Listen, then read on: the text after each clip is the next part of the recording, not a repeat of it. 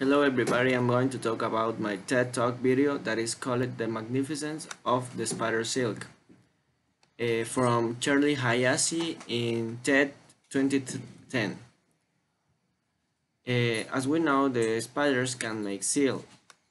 The spider silk is incredibly thought and it's stronger by weight than steel. Quantitatively, spider silk is 5 times stronger than steel of the same diameter.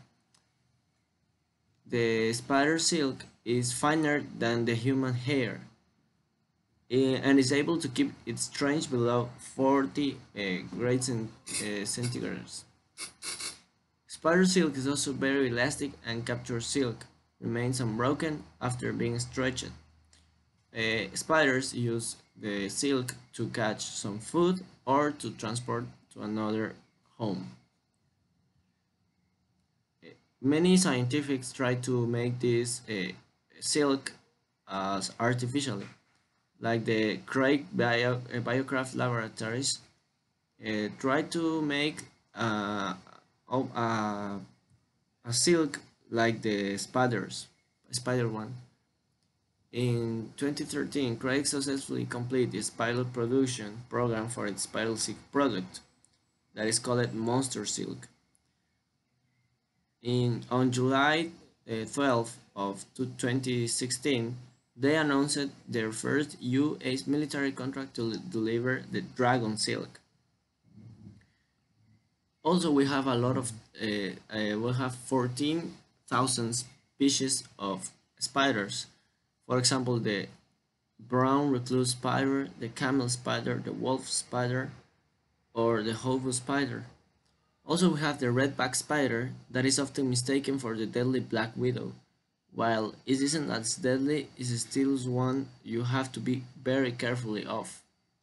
Also, the Brazilian Wanderer spider is one that is very interesting to learn about. They are in the record book as a spider with the deadliest venom in the world.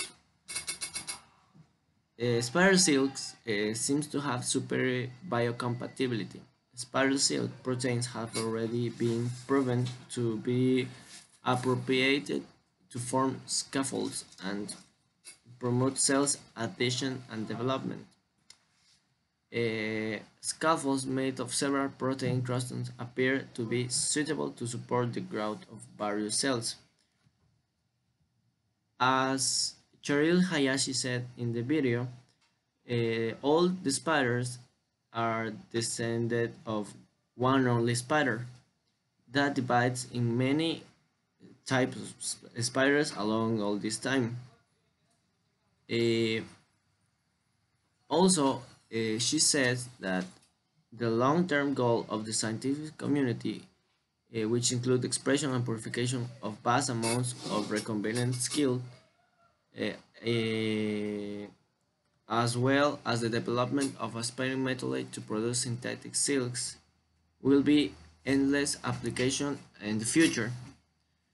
This includes using the skills protein for medicine, engineering, for athletics, and defense in many cases. Uh, for example, she talks about the silk and their applications. First, we have to know that the spider silk is semi-crystalline biopolymer with a unique combination of high tensile strength. It's like the steel, but it's more stronger. It has from 0.2 to 1 millimeter diameter, have a higher breaking energy than other natural or synthetic fibrous polymers. Spider silk's unique combination of stretch and elasticity is judged to be superior to that of synthetic high-tech fibers made by the human. Las it passed in Mucoyopadia Investigation Center. They try to generate artificial silk like the spiders, but they miss it because it brokens at the first stretch. Uh, the spider silks are very used in China for the production of clothes. uh, but also we have to know how spiders create the silk, as as uh, as Shirley Hayashi said. There are seven types of silk produced by seven silk glands.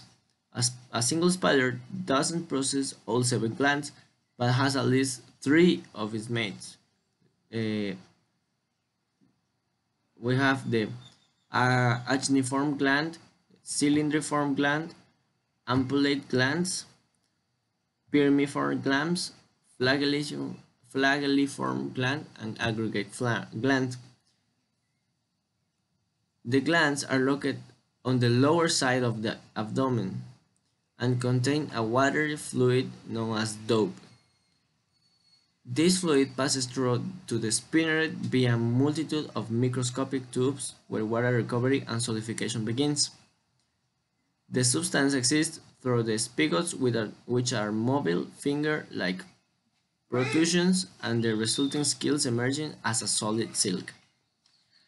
Uh, so Hayashi recommend us to take care more of spiders because they do a lot of work eating some flies or some insects that are very awful to our perspective. So she said that we have to be more considerate with spiders and there is more to learn about them. For example, the market of spider silk. Craig Center Investigation is focused on the creation, production, and marketing of high and especially technical fibers of silk. The global market demand for technical fibers of silk is growing rapidly, and these materials have become essential of the day and day of the human. The annual global market for technical fibers has already reached approximately $1,033 billion. So we should learn more about spiders because the known, as we know, is very limited. So there is many things that we don't know about spiders. For example, uh, the wolf spider are very agile and they move quickly. They are active and they seem muscular. Like all the spiders, they tend to do well living around. The tarantula, when you think of big spiders, you think this is the first one. Yeah, and you're right because the tarantula is the biggest one. The violin spider is another common name for the brown recluse spider. They are well known for the look and design that features a type of violin drawing. The biomimetic textiles, as we know, biomimetic is an idea taken from nature. So imagine what people do with the spider silk net. So we have a lot of clothes made of spider silk's idea with the protein fibers and the ultimate sustainability. But the half-fish, which resembles an eel in appearance, has a skeleton entirely made of cartilage and no scales, which means is a kind of different of the real. But in the future, we will have some kind of clothes that has the net as the spider silk as we know nowadays. So I invite you to search more about spiders and take care more of them. Thank you very much, and this was my video for the English class. Thank you.